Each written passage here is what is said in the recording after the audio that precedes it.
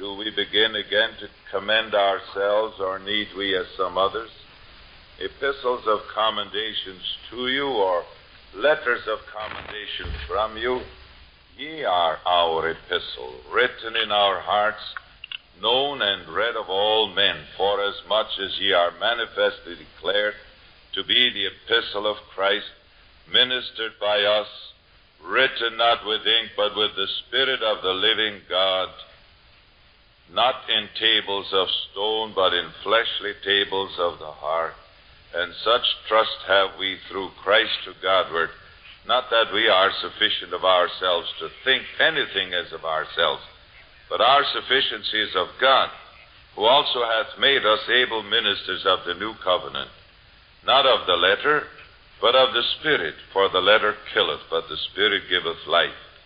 But if the ministration of death, written and engraven in stones, was glorious, so that the children of Israel could not steadfastly behold the face of Moses for the glory of his countenance, how shall not the ministration of the Spirit be rather glorious? Now the Lord is that Spirit, and where the Spirit of the Lord is, there is liberty. But we all, with open face, beholding as in a glass the glory of the Lord, are changed into the same image from glory to glory, even as by the Spirit of the Lord. I came into the meeting tonight and saw the heaven rolling away and the glory of God descending, and was reminded of the words of Jesus, where he said, where two of you or three are gathered in my name, there am I in the midst. I thought, well, the Lord Jesus really has a plan with every meeting, or he wouldn't bother to come around, would he? You think so? But you know, it's been a source of unceasing wonderment to me how that he always manages to come. Praise the Lord. Sometimes people don't pay very much attention to him, but he always manages to come, and he always manages to manifest himself. He must have a real purpose in it. He must have a real plan. And wouldn't it be interesting to find out just what God's plan is? Why, sure, when I come to meeting, I come to meet my Lord. And if the Lord has a plan, well, what is my plan? What did I come for to this meeting? Did I come because I was compelled to come? Or because it was the right thing? Or because I wanted to meet somebody? Or did I come to meet the Lord and to have him take hold and carry out his own plan? Beloved, the day will come when everything will depend on that. Everything will depend on whether the Lord has had his way.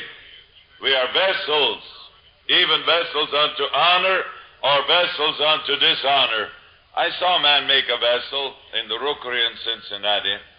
He took the clay and he kneaded it like my mother used to knead the dough when she baked bread. But he kneaded it very, very well. And then he took it and, well, I wish I was a potter then. And he had a rock there, flat rock. And he had a muscle, believe me, on that poor clay. It just flattened out like this. And then he kneaded it again and kneaded it again and then again. Wham! It just delighted me somehow. But he took it up and then he kneaded it again, and he kept that up for a while, and then he put it on a wheel, at a wheel there, and started spinning that thing around. And then he put his hand into that clay and he began to mold it. My, that was beautiful. He just drew it up like this, and he made a nice vase or a vase. Cultured people say vase, you know. And I thought, my, isn't that a beautiful vase? I thought, now it's all finished. Beautifully shaped. But he wasn't satisfied. He took a knife and he slashed it right through the middle. And then he measured the walls of that vase, and he found they weren't equal. They weren't just right. And so the whole process started all over again. Now, he had a plan, you see, and the clay didn't have a plan. If the clay had a plan, it didn't say nothing. He just didn't. He was just clay in the potter's hand. And isn't that what God says? Ye are the clay, I am the potter. And His plan is to make a vessel out of you and out of me. Thank God. And that vessel, and you know, when this fellow got through with the vase, I thought he was through with it. He said, oh no, now the process begins. Now that vase is going to be put into the oven, a burning, fiery furnace, and there's no door to that furnace. It's going to be masoned into the furnace so that he can't get out even if he tries. There's no way out. He's got to stay in that fire for 38 hours, if I'm not mistaken, until it's baked through and through. And then it's a vase that is fit for a king. And indeed, the rookery in Cincinnati, sends out its wonderful crockery into all parts of the world. It has a world reputation. But my God has an eternal reputation. Hallelujah. We're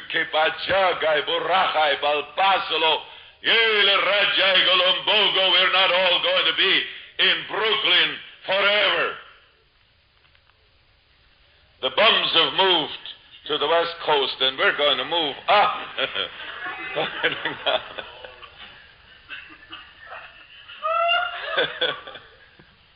Well, it's important for us to get hold of it. Praise God. He saved us and called us with a holy calling. Oh, that the Holy Ghost might make it real to us. That we're called with a holy calling. That God has a mighty plan, and He likens this plan to the work that Moses did in Old Testament times when he gave the people the law. And the law made nothing perfect. He says the gospel was preached to them as well as unto us, but it didn't do them any good because it wasn't mixed with faith. What the law could not do, it cannot do today. God had to find a better way to make a vessel unto honor, sanctified and meet for the Master's use. And nothing blesses a minister of the Holy Ghost Church more than to see God moving and molding lives and changing lives. But nothing blesses the heart of Jesus Christ more than to look into a meeting like this and to see men responding to the Spirit of God. Our sister said a while ago, we need meetings like these. We do, more than we know. We need Holy Ghost meetings. We need meetings where the Spirit of God can speak to us, but more than that, we need meetings where we can hear what the Spirit says unto the churches, where our hearts are circumcised and worked upon by the Holy Ghost. That's what I need. I need it every day.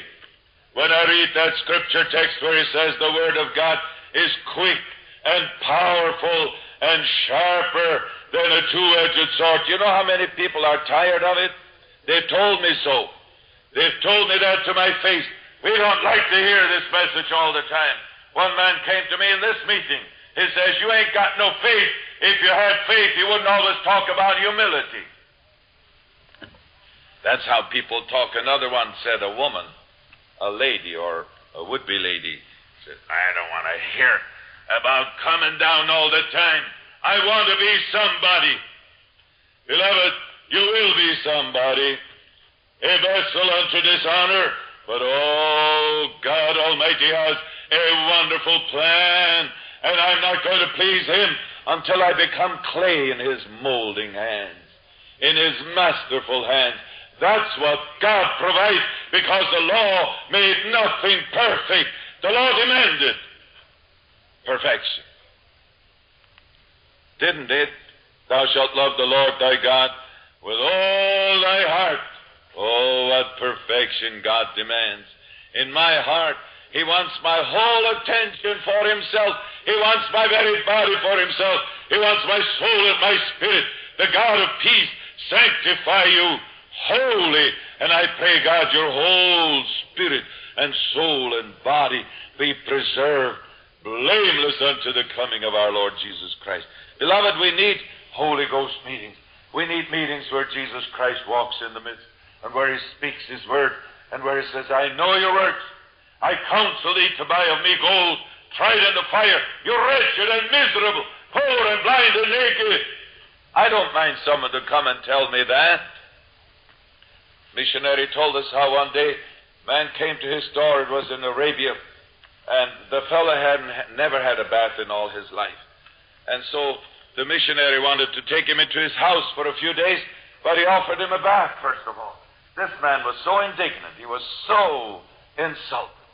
He said, well, who do you think I am? You think I'm so dirty that I need a bath? Beloved, that's the way saints are. When God Almighty offers them a bath in His own blood, when He lets His own veins flow blood, holy blood, when He says, without the shedding of blood is no remission. If we hide our sin, we shall not prosper. But if we confess our sins, how many people hide their sin? They're never cleansed. They're never purified. They're never changed.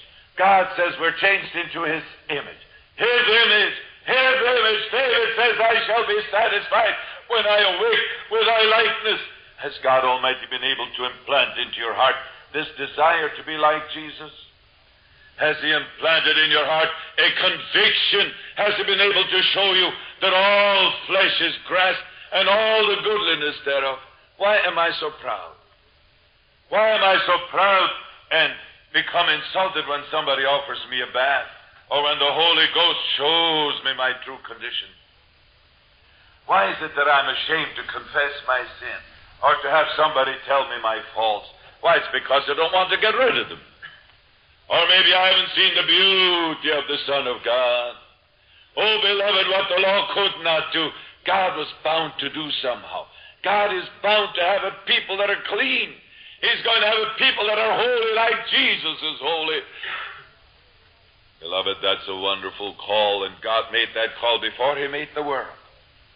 And when He said to Noah, that's a strange thing, after He had destroyed the humanity and destroyed the sons of God and the giant and the cultured people, the whole generation, He says, the end of all flesh is come before me. Why? Because it has destroyed and wrecked and defiled its way before me. And because the heart and the imagination of the human heart is only evil continually. And people will not be instructed by my Spirit anymore. The end of all flesh is come before me. And when He had saved Noah and his family, He said, now be fruitful and replenish the earth. I read that in one of the old-time Lutheran translations. He says, füllet die Erde, dass euer viele werden. God knew that out of the great multitude of people that would be born after the flood, only a trickle would care for God. Only a small company would listen to what the Spirit says to the churches, but He knew that some would.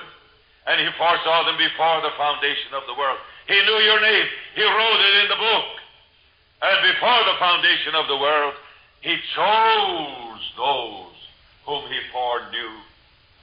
He says, then He also did predestinate to be conformed to the image of His Son, that He might be the firstborn among many brethren. Oh, beloved, we're not called to waste our time in the works of the flesh and to waste our time after a while in remorse, in eternal remorse. God has called us with an holy calling, and He that has called us and appointed us is God, who also hath filled us with the Holy Ghost. You remember that story the Greeks tell of Pegasus, of a horse that could fly. Wonderful animal. Eyes that spat fire. A mouth out of which came smoke. And he had wings, and he was destined to fly over the clouds. And he belonged to a young student, and this student had a wonderful time riding on back of Pegasus. But one day this poor student got so poor he had to pawn his clothes, and had to pawn everything, and finally had to pawn his horse.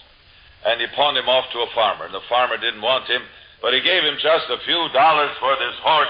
He said, what good is a horse with wings? So he took a pair of shears and he clipped the wings.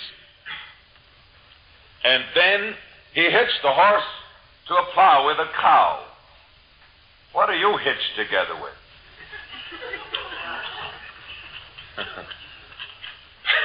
Poor Pegasus. Here was pulling the plow, and the farmer hit him. And poor Pegasus wasn't accustomed to work like that, and the cow kept pushing him with his horn. And it was an awful team. Be not unequally yoked together with unbelievers. Listen, you'll get no place if you are. Our fellowship was with the Father and with His Son, Jesus Christ our Lord. Beloved, this is serious business. And one day, this student made some money, made a few dollars, and first thing he did was to look up this farmer. And this horse's wings had grown again, and he saw the poor horse sweating there, and the cow mooing, and it was a horrible sight. And so he went to the farmer and he said, "How much do you want for that horse?" "Oh," he says, "you can have him for nothing." He says, "I'm disgusted with him. He just, well, you know, the world knoweth us not, because it knew him not. We're made for heaven, not for this earth, thank God. He has saved us, that made us a peculiar people. Praise the Lord." And so he unhitched the horse, and as soon as the horse felt the master's touch, a quiver went through his body. His eyes began to spit fire. His mouth opened, and the farmer stepped back. And this young student swung himself on the back of Pegasus, and farmer stood there with open mouth. Beloved, we shall not all sleep, but we shall all it's a fact. Glory, glory to God. Well, you pardon me. I see so many hitched together, not with a cow, but with a mule, or with a donkey, or any old thing. And you don't belong there.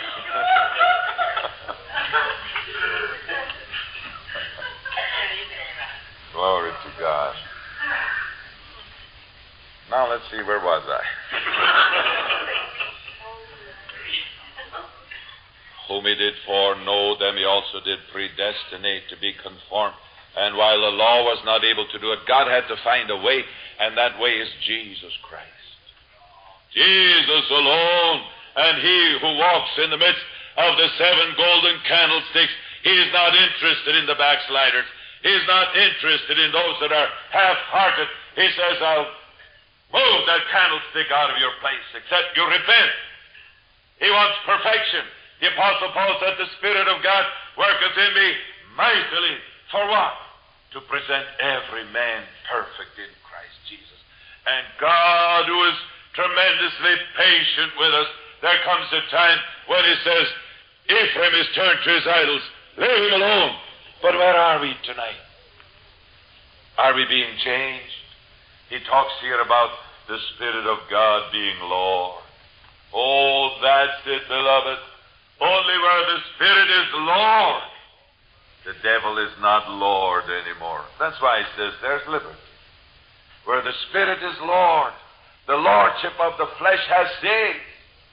If we live in the flesh, we shall die. Oh, how many are dead today? They live in the flesh, and the works of the flesh are manifest, which are these, and then he names them all: adultery, fornication, uncleanness, evil concupiscence, covetousness, idolatry, witchcraft, hatred, variance, emulation, wrath, strife, sedition, heresy, murder, drunkenness, revelings, and such like, of which I've told you often, that they which do such things shall not inherit the kingdom of God. But the fruit of the Spirit is love, joy, peace. How holy is the fruit of the Spirit, where the Spirit is Lord. That's the difference.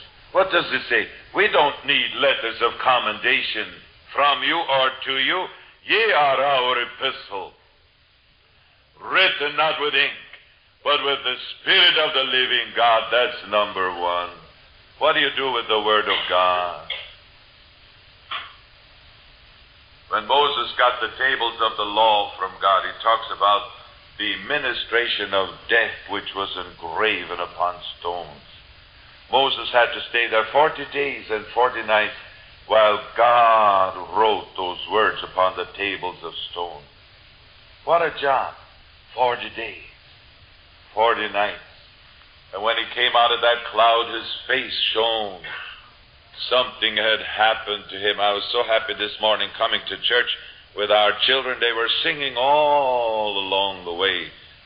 When they got tired singing English, they started singing German hymns.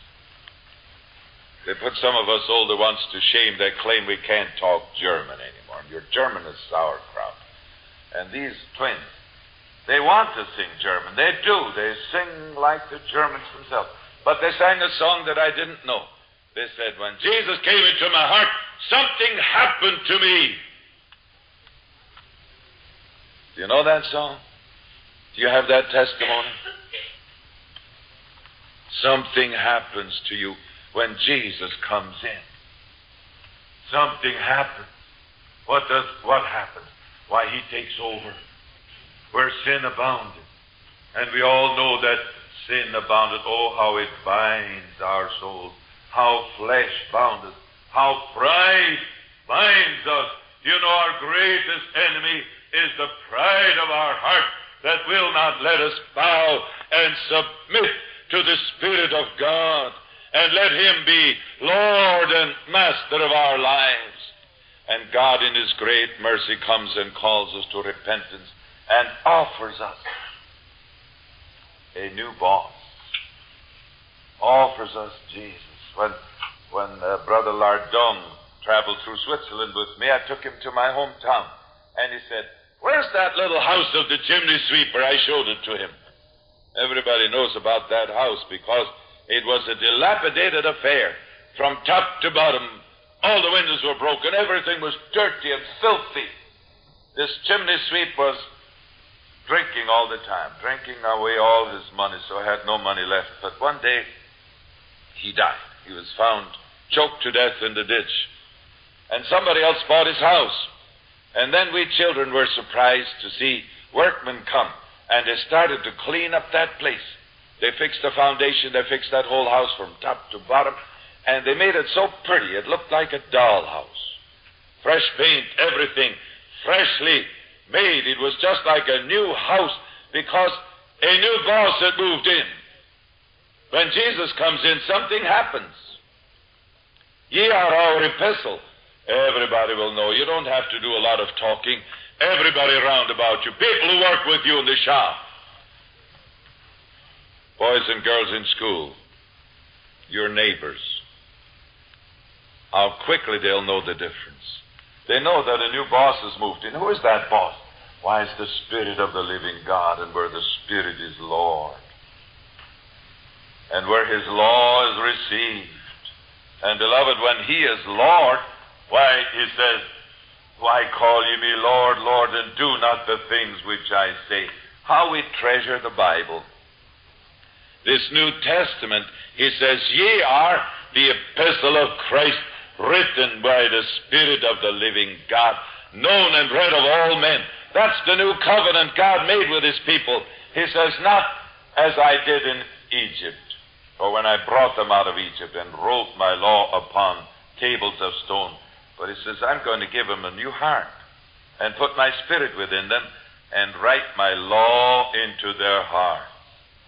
Beloved, how is it tonight? Has God Almighty taken over in my life? If he has, it must have been because I've made him Lord. If I make him Lord, I'm not going to be a hypocrite and say, Lord, Lord, and then do what my flesh wants me to do. Or my evil nature, my pride, my conceit, the works of the flesh are eliminated. Christ has come in. Jesus is on the throne. Hallelujah. Oh, how glad we ought to be for this ministration of the Spirit. Praise the Lord. Ye are not in the flesh, but in the Spirit, if so be that the Spirit of Christ dwell in you. That's it. And here's number one. The Spirit is Lord. His Word is law. In His Word doth he meditate day and night. Beloved, there's a tremendous lack of that kind of Bible study. Do you know that? A fearful lack. I spoke recently of a minister I met. I've traveled halfway around the world. And he's an eloquent man. He's a man that can really preach, but he can't live. Can't get along with his wife.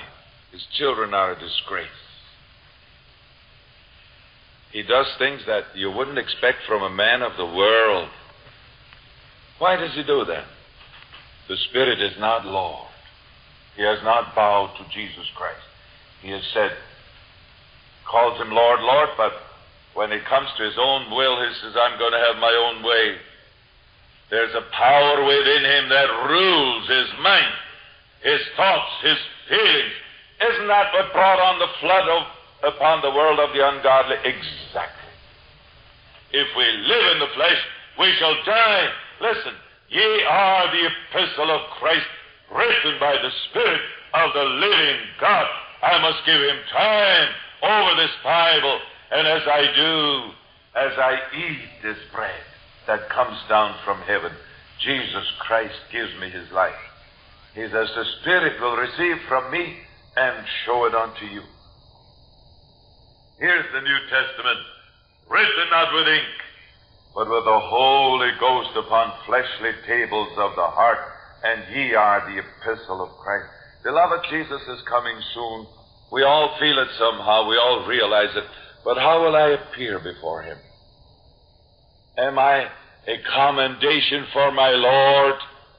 Is he able to lead me in triumph everywhere? Who always leadeth us in triumph. Can Jesus Christ put you any place and depend upon you to live for him, to shine for him? Can he put you into a difficult place where it's awfully hard to get along with people and depend upon you to still live a life of love and joy and peace? It will not be, beloved, unless the Spirit is Lord.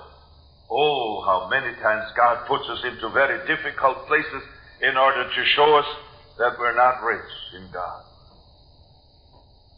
that we have not become vessels unto honor, that Jesus Christ is not Lord. There's somebody else, Lord, and you can see it on your face. There's the mark of the beast. The Bible says his name shall be in their foreheads. Oh, when the name of Jehovah has been placed upon your foreheads, he does it. It's because he has written his law upon your heart. Oh, think of how precious, how wonderfully precious our hearts are. God taking these hearts and making them his kingdom. They're more precious to him than the hearts of angels. He maketh his angels spirits and his ministers a flame of fire. But you and I are called to live with Jesus Christ, to be united to the Father and to the Son. These things are hard to talk about. It's almost too sacred, almost sacrilegious to speak about it. It shouldn't be. It ought to be our bread and our water tonight. It ought to be our life, our sustenance tonight. It ought to stir our hearts to diligence to make our calling and election sure. But we don't do that unless we give God a chance to write this word upon our hearts. It's a New Testament. He that was rich became poor, that by his poverty we might be rich. How is it in my life tonight? I ought to ask myself. Love, joy, peace. Do you find it difficult? He gives us two methods here, or two wonderful holy things. First of all, to meditate in the Word until we become a living epistle, and then beholding the glory of God as in a glass, the glory of the Lord. We've been beholding his glory tonight, haven't you? We sit here in his presence, the sunlight of his face, while with adoring wonder, how many times I've seen faces transformed in a meeting like this. Again and again. And I can see that people are looking into the face of Jesus. Beloved, if we'd spend more time doing that, we'd be more conscious of being transformed. Transformed. What kind of changes does God make? Why, He changes us in His image. It's unbelievable, unspeakable. But it's true, nevertheless. Oh, that's the thing I must experience. And, beloved, nothing will make my Christian life interesting but following Jesus. That's why to so many people the Christian life is not interesting. They're not being changed. They live for nothing. They don't know what they're living for. Beloved, only the Spirit of God can make these things real to us. And only as we follow in His way, waiting upon the Lord. The righteous who delight is in the law of the Lord. That's the beginning of the Christian life, when the Holy Ghost gives you the spirit of wisdom and revelation, and you begin to eat this Word. How different it is today. How very different. Now, it's my daily food. I eat upon it. I feast upon it. The righteous delighteth greatly in the law of the Lord, and he meditates therein day and night. And he's like a tree. He draws life out of this Word. Oh, it's not just intellectual understanding, but it feeds my soul. It communicates to me the very divine nature of the Son of God. I am changed. I am transformed into the same image. What will it be when we see Him? Beloved, it won't be so very, very long until the pearly gates will unfold. Glory to God. You know, when you just think of it, just think of that vast throng. That vast throng that no man can number. All with faces shining like the sun in the kingdom of their Father, shouting hallelujah unto Him that loved us and washed us from our sins. And you know, death and sorrow and suffering and sin and flesh and world and Brooklyn is all behind you. And here's the New Jerusalem. Here's the Father and the Son and the Holy Ghost. Beloved, we're on the way. We're in His hand. He is shaping us tonight, changing us, seeking to get into our hearts and into our mentality, seeking to gain our attention, to open our ear for the thing the Spirit says unto the churches. And when He has gained our attention, oh, that Word will enter into our heart like the seed of the kingdom, and it will sprout, and it'll bring forth that whereunto God sent it. Oh, I delight in His command.